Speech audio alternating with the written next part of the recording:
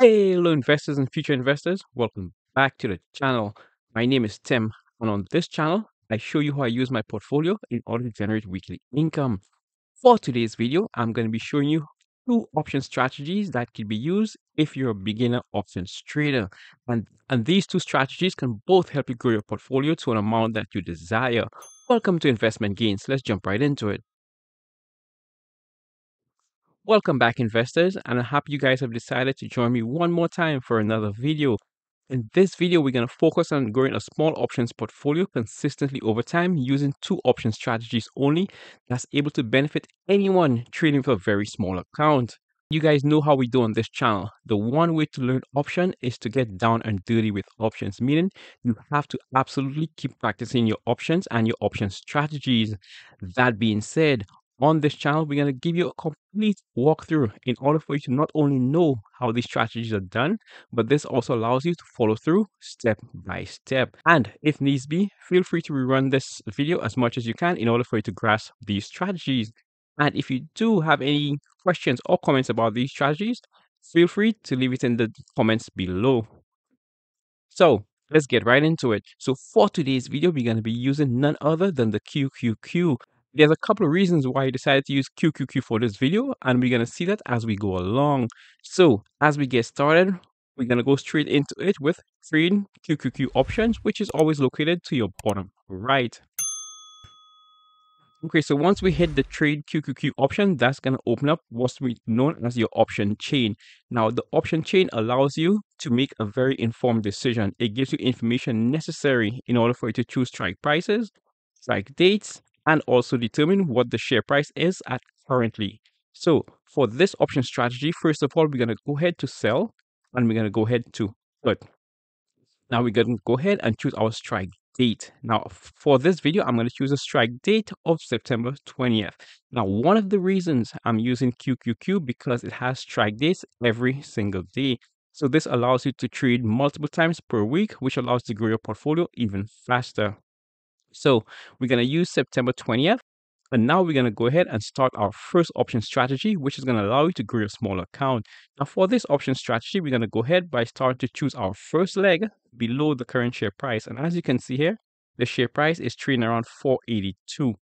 So we're going to go ahead below that. And one of the determining factors for me, in which helps me to choose my strike price, is that I also look for what's known as a chance of profitability. So the chance of profitability I love looking for based on my experience and personal preferences is always an 80% chance of profitability or higher when doing this particular option strategy. So we're going to go ahead now and we're going to scroll down and see if we have any chance of profitability that's even close to that. So here I already see I have a good chance of profitability here at 80% chance, and that gives me the strike price of 465. Now with the 465 strike price and also an 80% chance of profitability, once I go ahead and I click into the price right here, that tells me that I'm going to receive 0.125, or in option terms, that's going to be $125. Now that $125 is going to be a credit towards me because we're selling a put. Once you sell something, you receive something in return. So that is leg one of this option strategy. So now we're going to go ahead. Now we're going to switch over to buy and put, and we're going to continue to use the exact same strike date. You must use the exact same strike date in order for this strategy to work. Now that we have buy and put and the exact same strike date, we're going to proceed to choose a strike price below the current sell put. So first we had a sell put. Now we're going to have a buy put. Now the buy put I'm going to look for, I'm going to choose the 464. Now with the 464 buy put, once I click into that, now I'm going to have to pay $1.12. Now, $1.12 was going to equal to $112. Each option contract is multiplied by 100 shares. Now, there you go. This option strategy is none other than the put credit spread. Now, I'm going to explain to you the pros and cons of this option strategy before we get into the second option strategy to help you grow your account. And also, I'm going to show you the ease of entry into this option strategy if you're trading with a small account. But right before we get into that, if you guys are getting any value from the video so far, feel free to hit the like button, subscribe to the channel, and most importantly, hit the notification bell to get an alert when I post a video. So let's continue. So like I said, this is known as a put credit spread. Now, the reason why a put credit spread is an excellent exit strategy in order for someone with a small account or beginner trader is the ease of entry and the cost of entry. So we're going to go ahead and we're going to hit continue. I'm going to show you why. Let's go ahead. We're going to choose just one contract for this video. And we're going to hit review. So as you can see here, with the put credit spread, once I do this, I will have to leave a collateral. However, the collateral is a bare minimal, and in this case, it's just $100. So that's one reason that makes this perfect for someone trading with a small account. All you're risking is just $100 if you don't have a big account like $5,000 or $25,000 portfolio. So in order for you to scale this, if you're thinking $17 is not enough for you, then it's simple. You go up to your contracts and you just increase the amount of contracts you have. So once you do this first option strategy known as the put credit spread, you will be receiving $17 credit into your buying power. Now, here's the good part. That $17 is yours to keep no matter how this trade goes. So that being said, there is, however, two ways in which this trade could go. So the first way this trade could go is that from expiration date of September 20th, if QQQ is trading at any price above 465, then once again, you keep your $17 credit which you receive. Remember, that never gets taken away from you. And then now you get your $100 collateral released back to you. What do you do now? Then you do this trade again for the following day or the following week based on your risk tolerance and your own preferences. Now, the other way in which this trade could go, however, is that once again, from September 20th, if QQQ is trading below $464, then, like I just mentioned, you keep your $17. That's yours to keep no matter how the trade goes.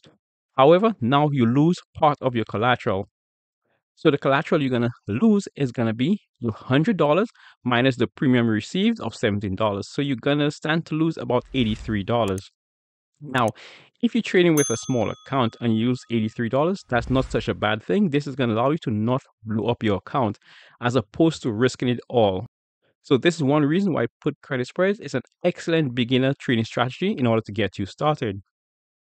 So before we go into the second beginner trading option strategy, if you guys resonate with the put credit spread and you guys could use this in order to help grow your portfolio, or you have any questions concerning this particular option strategy, feel free to leave me a comment below. Now, the other beginner trading strategy that can be used if you're trading with another account is quite similar to this, and it too is also two-leg option strategy. So let's go ahead and we're gonna clear out of these now in order to get started with our second beginner trading option strategy. Now for this one, we're gonna go ahead and make sure it says sell on call. And now we're gonna go ahead, let's just use a different strike date. Let's use September 23rd. Now, in this instance, now we're going to go ahead and we're going to choose our strike price above the current share price. Now, once again, the current share price is around 482, and I'm going to be looking for a chance of profitability of 80% or higher, which is, once again, my personal preference. Feel free to do your own due diligence and come up with your own criteria before getting into any trade. So, with the 89% chance of profitability here, which is extremely high, but I will go with it, I'm going to be using the 484 strike price. Now, the 484 strike price and an 89% chance of profitability, that's going to pay me 0.59 or $59.